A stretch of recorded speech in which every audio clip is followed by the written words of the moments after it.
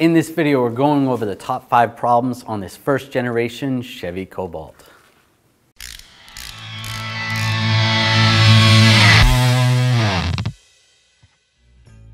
Number 1, the ignition coils.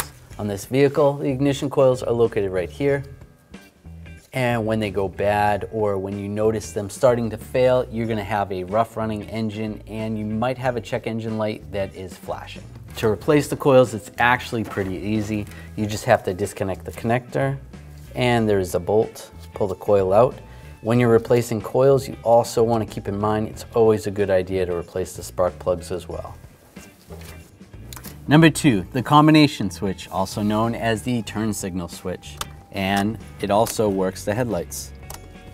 So you may find the headlights part of the switch doesn't work, or when you're turning the turn signals that the return stops working. In that event, you're gonna have to replace the switch. Number 3, the gas cap. The symptoms you're gonna notice is the check engine light on, and you might walk by the car and smell a little bit of fuel smell. With the check engine light on, if you scan test it, you may find that you have an EBAP code. Take the gas cap off.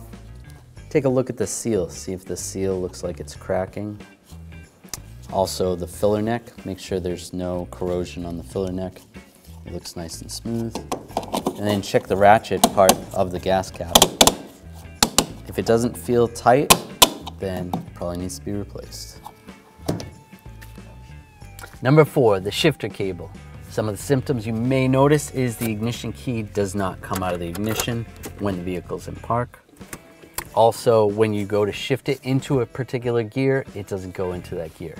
Some vehicles actually had a recall for this where they would put a clamp on the actual cable to prevent this from happening or replacing the cable. Other vehicles, you're just gonna have to replace the cable.